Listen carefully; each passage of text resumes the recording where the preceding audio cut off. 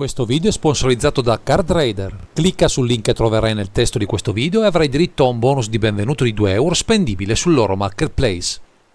Eccoci qui, cari naviganti, per proporvi un primer dedicato a Centurion, approfittando della disponibilità di un deck builder, Leonardo Cortese, che ha sperimentato una leggendaria proveniente dal passato, che ha saputo comunque farsi valere nel formato nonostante il passare degli anni.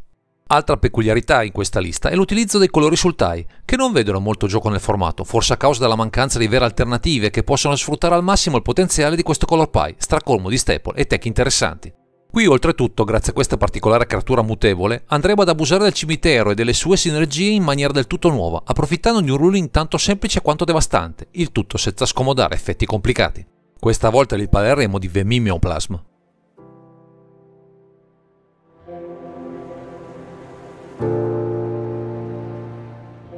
Siamo di fronte a una creatura che vede la luce per la prima volta nel Commander 2011, agli albori del formato a 100 carte, eppure forse grazie alla semplicità del suo ruling, ancora oggi può venire sfruttata con profitto in questo formato 1v1. Ma andiamo con ordine, descrivendo le sue caratteristiche. Con 5 mana, 2 generici e 3 specifici, uno nero, uno verde e uno blu, abbiamo una melma con forza 0 e costituzione 0 e un'unica abilità, che va a definire tra le altre cose la forza e la costituzione al suo ingresso in campo. La sua abilità recita: mentre Mimeoplasm entra nel campo di battaglia, puoi esiliare 2 carte creature dai cimiteri. Se lo fai, entra nel campo di battaglia come copia di una di quelle carte, con un numero di segnalini +1/+1 addizionali pari alla forza dell'altra carta. Con questa semplice abilità il nostro generale muterà in una combinazione di 2 creature presenti nel cimitero, sia nostro sia dell'avversario, acquisendone di una ATB e altre abilità assortite, mentre dell'altra le statistiche di forza e costituzione, miscelando, in modo vantaggioso, effetti spesso intriganti.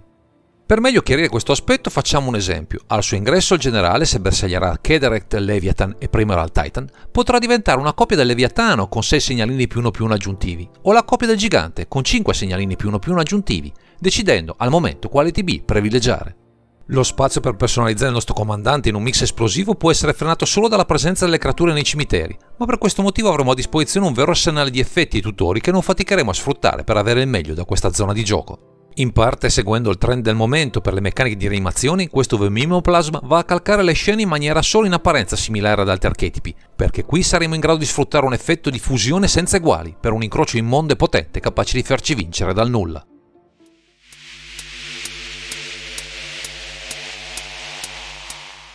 Con l'abilità offerta dalla Mimeoplasm è chiaro intuire la strategia di fondo di questo archetipo, che deve puntare a copiare statistiche e abilità di 2 creature nel cimitero, combinando i migliori effetti possibili, come un mazzo a base rianimazioni, ma con alcune peculiarità ulteriori. Resta sempre molto appetibile copiare sul generale creature come Agent of Treachery, con il suo potenziale Steel Effect, o come Archon Cruelty, per punire l'avversario su più fronti, senza contare che avremo una creatura ancora più grossa, sommando le statistiche della prima creatura con i segnalini +1/+1 donati dall'altra. Quindi per massimizzare il board ci faranno comodo carte come Grave Titan e Horror Queen, che offrono dei token di supporto in modo da risultare ancora più minacciosi, incrementando ancora di più la pressione in campo con diversi abittanti in un colpo solo. Possiamo anche, grazie a Kederect Leviathan e Tyrannus Tyrant, creare un bounce effect importante verso il campo di gioco del nemico, così da agevolare l'azione aggressiva del generale, che nel frattempo può avere bisogno di qualche attacco per portare a casa la partita.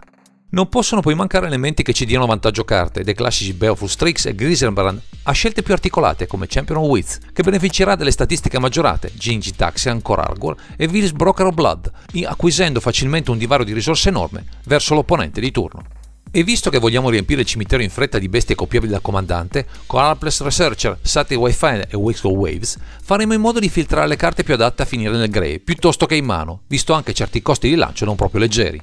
Analogamente con alcune magie, Careful Study, Chart of Course, Frantic Search, Grizzly Salvage, Overworlding Graze, Strategic Planning, Titan Indulge e Sinister Concoction, ci garantiremo il cimitero pieno delle carte giuste e le risposte in mano adeguate per il contesto del momento. Un pacchetto consistente, ma sarà sempre importante, soprattutto prima dell'ingresso del generale, avere bersagli papabili per fare in modo che la sua entrata sia trionfale e distruttiva per l'avversario. Possiamo però, senza scomodare la nostra melma, utilizzare con profitto carte come Exhume, Life Death, Persist e Reanimate per richiamare in campo qualcosa di messo nel cimitero, così da ottenere prima del previsto il value necessario e un vittante magari di peso in campo in un sol colpo. Anche con Animate Dead, Dance of the Dead, Necromancy e Recurring Nightmare, incantesimi iconici del nero, ci garantiremo l'accesso a tutte quelle creature interessanti per spostare gli equilibri della partita, ben prima che il comandante entri in campo.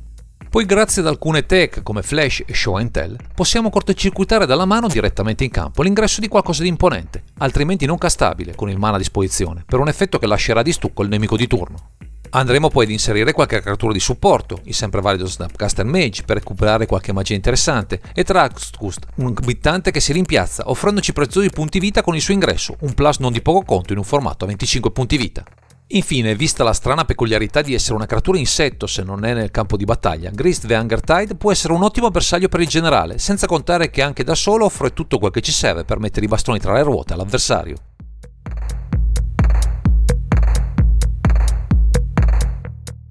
Se le intenzioni di Mimeoplasm sono chiare, anche se miscelabili sapientemente con un piano di rianimazione alternativo, abbiamo comunque bisogno di qualche elemento per contrastare il nemico, visto che potremo impiegare un po' di tempo per imbastire la nostra strategia. Ci daranno una mano alcuni acceleratori del mana, tra Dark Ritual e Lotus Petal, ma il nostro, Color Pie, tra i più potenti del formato, ci offre molto sul fronte del ramp, con diverse tech che incrementeranno il numero di terre in campo.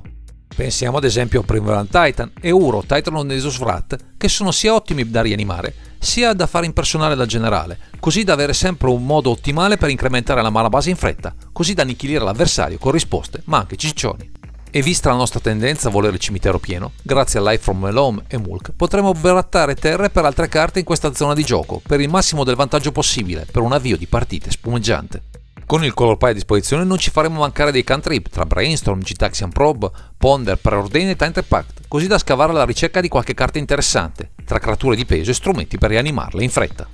A questo proposito ci faranno comodo anche dei tutori, a partire da un paio di creature, Fauna Shaman e Spellseeker, che si incastrano perfettamente con il desiderio di trovare i mezzi per asfaltare il nemico, ma non sono le uniche scelte su cui contare. Già, perché grazie a Burger Alive, Personal Tutor, un Market Grave e Wordy Tutor avremo il giusto mix per trovare quel che ci serve per impensierire presto l'avversario, che non si aspetta certo un ciccione in campo già nei primi turni. Per minare le repliche dell'opponente ci affideremo in primis agli scartini, Dures, Inquisition, Kozilek e Tuxais, indispensabili per fronteggiare e proteggere al meglio le nostre giocate, spesso decisive. Sul fronte delle rimozioni punteremo in primis a qualche creatura, con Screwman, Terastodon, Worldfall Primus, affiancata da Bone Shard, visto che vogliamo avere più bersagli interessanti per le nostre tech di rianimazioni, più che magie, meno funzionali soprattutto se finiscono per sbaglio nel cimitero. Come rimozione globale puntiamo a Toxic Delage perché può essere giocata in modo oculato, distruggendo solo l'altra parte del campo di gioco, lasciando intatti i nostri ciccioni, per un attacco a campo libero di certo decisivo. Infine, ultima chicca tra le 99, avremo Collective Brutality, utile non solo per i suoi singoli effetti, ma per la capacità, scartando carte aggiuntive, di agevolare l'ingresso di qualche creatura dal cimitero direttamente in campo, magari sotto forma di melma troppo cresciuta.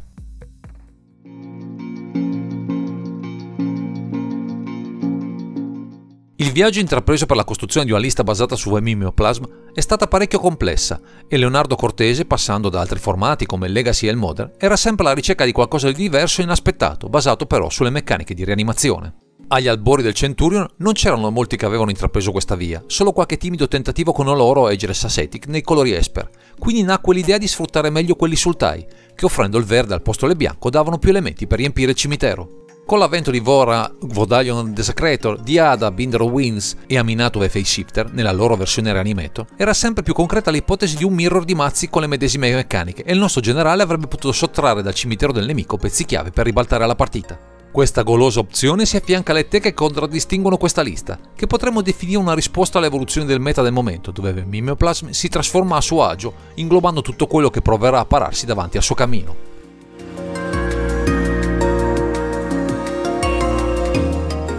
Dietro l'intuizione di Leonardo Cortese nella costruzione di questa lista basata su Mimeoplasm si è poi sviluppato un approccio al meta articolato con un gameplay mutevole, in base all'archetipo da affrontare, ma soprattutto a cosa avremo tra le prime 7 carte in mano. Innanzitutto dobbiamo riempire in fretta il cimitero con i vari strumenti che ci permettono di scambiare la mano con la pila e il grave, così da gettare qualcosa di adatto ad essere rianimato in fretta, in particolare contro avversari rapidi che provano ad assaltarci già nei primi turni. I ramp effect ci faranno comodo, in particolare se vogliamo proporre più minacce contemporaneamente, oppure attivare qualcuno dei nostri scartini per tenere a bada le interazioni più pericolose, nei momenti chiave, quando vogliamo mettere pressione. Il generale risulterà fondamentale quando dobbiamo spingere sull'acceleratore, quando il nostro cimitero o quello dell'avversario presenta bersagli papabili per le sue abilità, così da diventare una minaccia sin dal suo ingresso, in particolare quando unisce keyword, ETB e statistiche di prim'ordine. Un approccio al gioco non sempre veloce ma ponderato, in cui giocare a nascondino, mutevoli nell'azione come il nostro Mimeoplasm, capaci di adattarsi tanto nella forma quanto nella sostanza, così da sorprendere il malcapitato di turno con poche mosse ben assestate.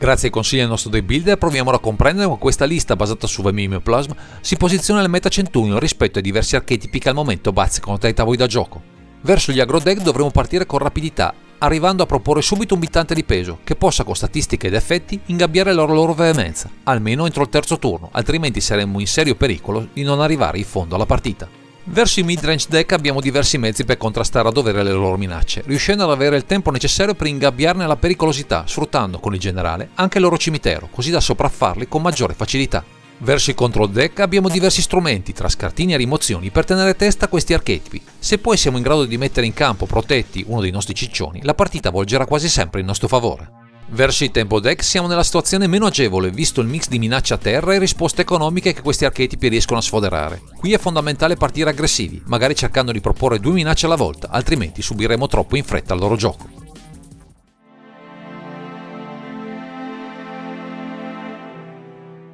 Con i colori a disposizione offerti da questo Mimeoplasm, per Leonardo Cortese ci sarà sempre l'imbarazzo della scelta nel limare gli slot a disposizione, a seguito dei test sul campo o dei nuovi arrivi, che la casa madre sforna in quantità per il formato. Una carta di sicuro interesse è questa Top Fortress, giunta a noi dai precostruiti dedicati a Warhammer 40.000, che ci offre con una terra speciale un 1000 effect di tutto rispetto, abbinato alla capacità di rianimare una nostra creatura senza vincoli, se non quelli della velocità di esecuzione. Sul fronte delle creature ci sono sempre spazi per i miglioramenti, e uno di questi ha coinvolto Hornet Queen, che non è risultata alla fine troppo convincente, rimpiazzata da Runescar Demon per un bittante con tutor incorporato, certo più utile in determinati contesti. Questo demon è alla fine stato preferito a Burning Rune Demon, che offre anche lui un effetto simile, ma troppo dipendente dalle scelte dell'avversario, da risultare sempre più incisiva per gli esiti della partita. Stiamo però solo sfiorando la punta di un iceberg molto esteso, dove carte dal passato e nuove uscite potranno concorrere a rimpolpare le fila di questa armata proveniente dal cimitero, che il nostro Mimeoplasm avrà buon gioco a fare sua completamente.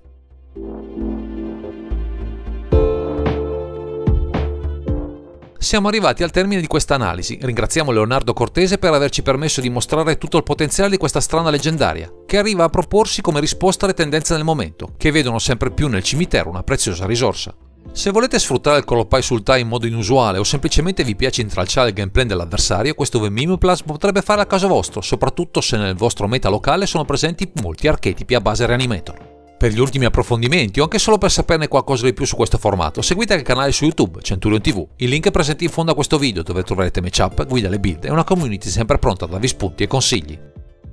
Direi che questo è tutto per questo video, grazie per averci seguito e non dimenticate di commentare, condividere e sottoscrivere il canale per ritrovarci sempre qui su UndergroundSea.